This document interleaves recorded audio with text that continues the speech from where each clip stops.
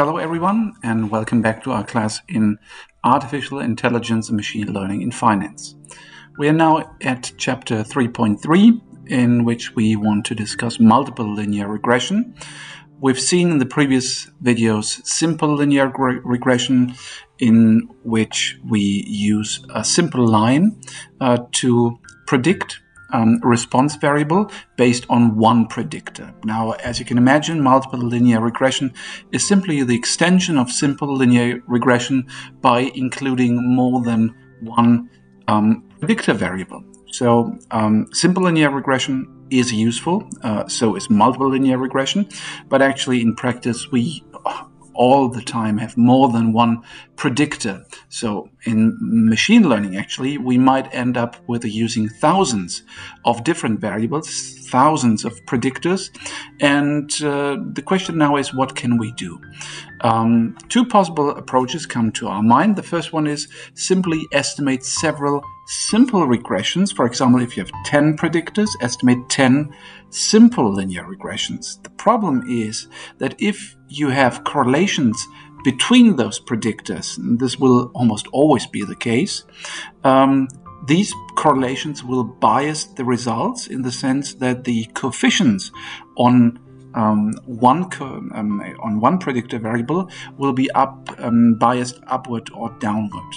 So we have an over or underestimation of the effect of one single predictor, because this might simply be due to correlation with a different predictor. The second alternative is much better. It's estimating a multivariate or multiple linear regression. That is, we include more than one predictor variable. So we have our response, which in this case is a metric response, y, and we want to predict y on the basis of several predictors, x1, x2, x3, and so on until xp. So we have p variables. Thus, we have p plus 1 parameters, beta 1, beta 2, beta 3, up until beta p for the predictors and beta 0 for the intercept. We say that y is regressed on the set of predictors, x1, x2, and so on, and those p plus 1 unknown parameters or unknown coefficients, with the beta 0 being the intercept and beta I being the slopes for the different parameters, the different predictors, sorry. They are estimated again by minimizing the residual sum of squares. So we again use OLS, the ordinary least squares method, to estimate those coefficients. And if you've already taken a statistics class, you will probably know that the vector of coefficients, beta hat, is given by x transpose times x. These are the matrices of those observations for x1 until xp.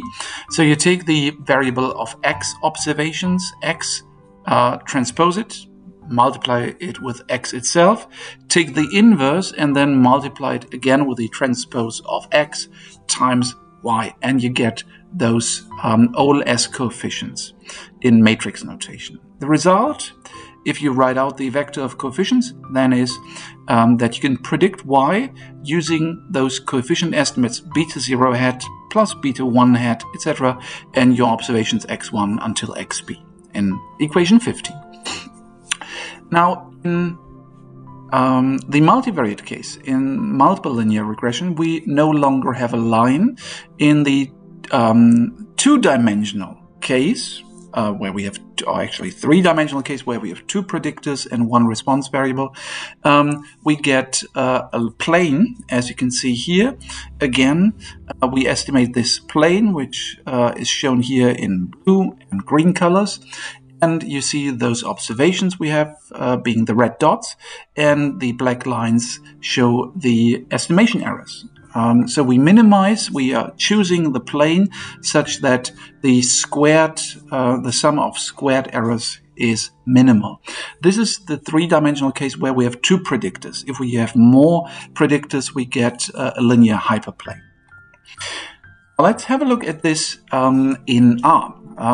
we estimate the regression coefficients, and we are using the car seats data set from the ISLR package, which is the companion package in R for the statistical learning textbook. And what we are trying to do here is we want to predict product sales based on advertising budget, community income level, average age, and average education in those communities. And the way we do this is, first of all, we have to load the library mass for regressions. We have to load ISLR, which includes the data. And then we use the LM function, which is the linear model in R. So this is just the very short command for linear regression analysis in R. And as you can see from the command, the syntax is as follows. Sales is explained and predicted by using advertising plus income plus age plus education. We are using the car seats data. We are trying to fit, or we're not trying, but we're actually fitting a linear model.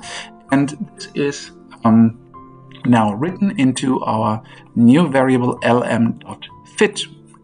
Also have called it results or results.fit. So lm.fit here is the object that includes the fitted linear model object. By using the summary command on lm.fit, we can see what the result is.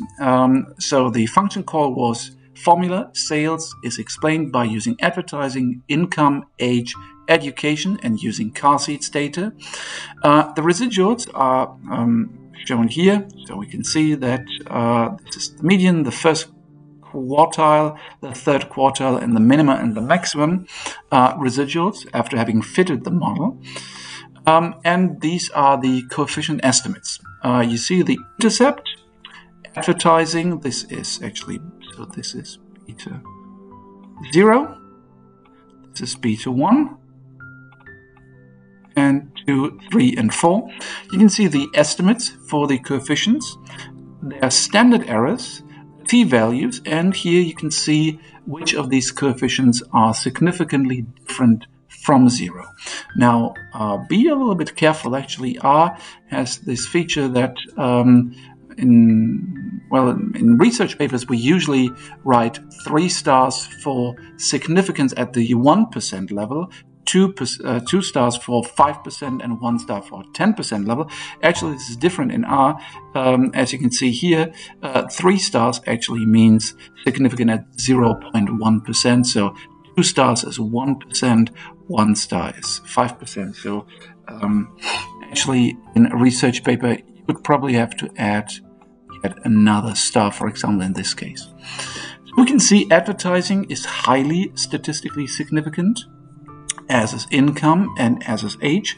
Education is not significantly different from 0, so it seems that our predictor education has no power to explain the car sales in this data sample.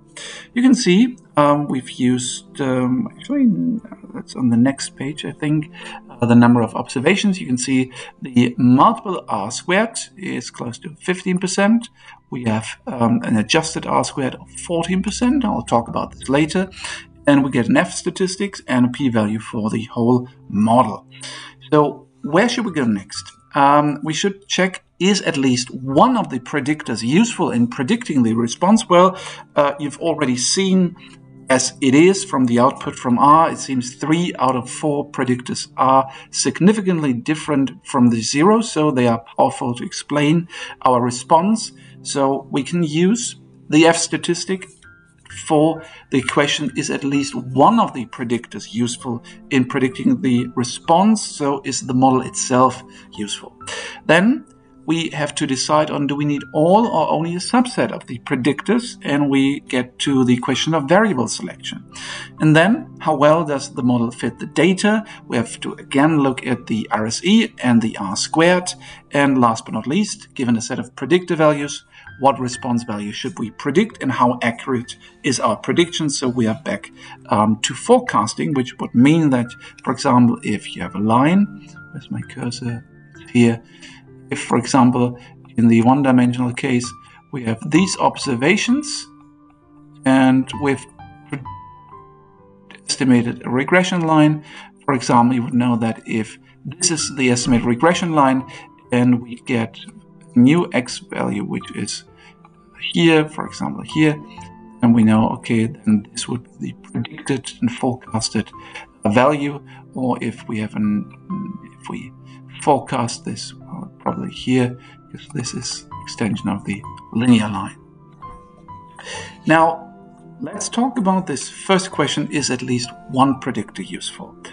We are using the F statistic, so we're testing the null hypothesis that all those slopes are all zero. Not even one is not equal to zero. So the null hypothesis is beta 1 equals beta 2, and so on, equals beta p, and equals 0. We're testing this hypothesis using this following F statistics. Again, we are going back to the total sum of squares and the residual sum of squares, and we are simply using the previous F statistic from the simple linear regression case and now applied in the multivariate case. And if there is no relationship between the response and the predictors, the F statistic should be close to 1. And if the hypothesis HA is true, then F should be greater than 1, so it should increase. That's the F statistics we've already seen here, and as you can see, it is rather far away from 1, and the F statistics is also converted into a p-value, and it seems that the null hypothesis is actually rejected. Okay. Now, which predictors are significant? We've already seen in the R output that let's assume that all the predictors, or not all predictors, have an insignificant coefficient, but which predictors are significant? Again, as in the simple linear regression case, we estimate t-statistics and p-values. So we calculate t-statistics for each predictor, and the square of each t-statistics is also the corresponding f-statistic.